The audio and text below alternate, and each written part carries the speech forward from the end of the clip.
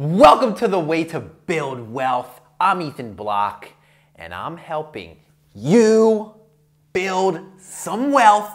Welcome to the show. It's a Tuesday, and you know what that means. Tea Time Tuesday. And today I am drinking a very interesting tea from a company called Stash. Pomegranate raspberry green tea is the flavor of the day. I actually have not had this before, so this will be interesting. I have had teas from this company before, and I believe we've had teas on the show from this company before. Let's take a little sip here. Hot. It's not bad. It almost has like a syrupy taste to it. Maybe that's the mix between the pomegranate raspberry and the green tea part. I don't know. It's not bad. It's not bad. I'm not sure I'd buy it again. Maybe. Maybe not. I don't know. It's decent. Let's get right into the show. So today, right, I just lost my train of thought, but today I'm talking about what could potentially be considered a bare bones basic principle, sort of, or a sub B cubed P, and that is dollar cost averaging. Now, I've referenced it on the show many a times, and the way that I've referenced it was saying, you know, pick your index funds you want to invest in, and then put a constant portion of money in either every week or every month. That is the definition of dollar cost averaging. It's basically figuring out a set amount of money, say $100, that you're going to put in every week or every month into your basket of index funds, regardless of anything, regardless of what goes on in the economy, regardless of, you know, just money you're socking away, putting away, not even thinking about, you're just putting it in, putting it in.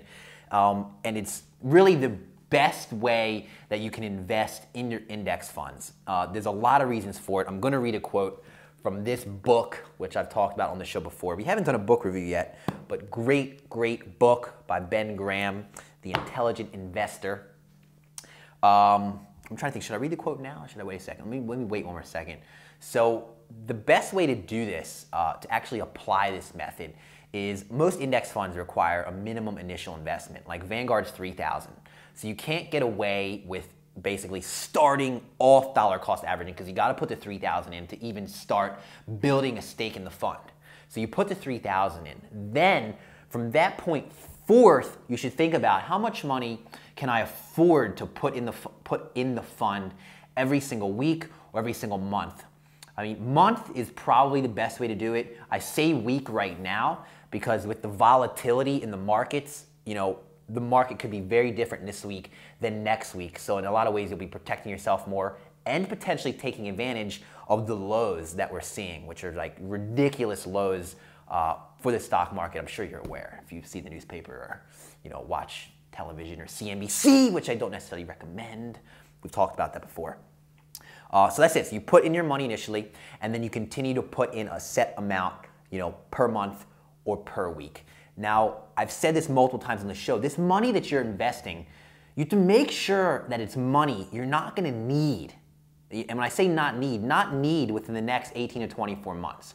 It's extremely dangerous, and I've said it so many times, I'm saying it again, but it's extremely dangerous to buy stocks with money you're going to need soon.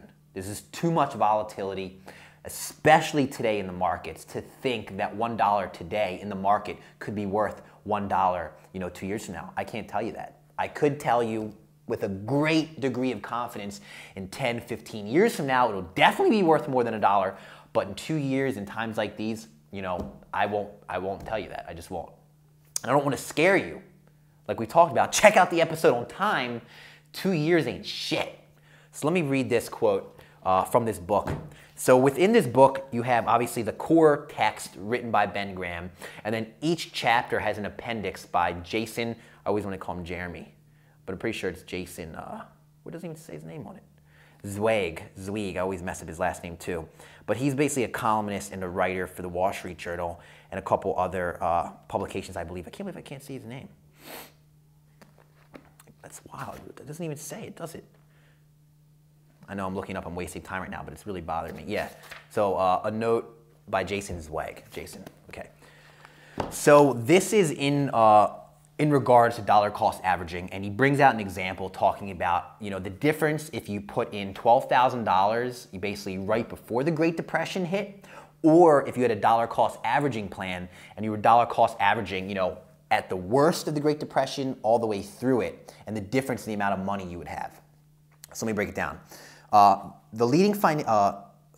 If you had invested $12,000 in the Standard & Poor's 500 stock index at the beginning of September 1929, 10 years later, you would have had only $7,223 left. Brutal. That was my own remark. But if you had started with a paltry $100 and simply invested another $100 every single month, then by August 1939, 10 years later, your money would have grown to $15,571. That's the power of disciplined buying, even in the face of the Great Depression and the worst bear market of all time, which we're currently experiencing a time that could potentially rival that time. And some estimates people say it's just as bad. I wouldn't go that far yet. So that's the power, that is the difference. If you see a difference of $15,571, that's a gain of like $3,000, or a loss of $4,000 is the difference between throwing all your money in at a terrible time or dollar cost averaging your investment through the terrible and the decent and the good and the bad, just buying whenever because you don't care. You're just buying fixed amounts every single month because you want to build some wealth. I think that's all I'm going to do today on the episode. If you have any questions about that, hit them up in the comments. I'm on Twitter as well. I haven't said that yet, @eblock. I'll link it up down there. I am here for you guys. Feel free to contact me about anything, anytime, and I'll try to point you in the right direction or give you some input to help you down your path. Me, Ethan Block, helping you build some wealth.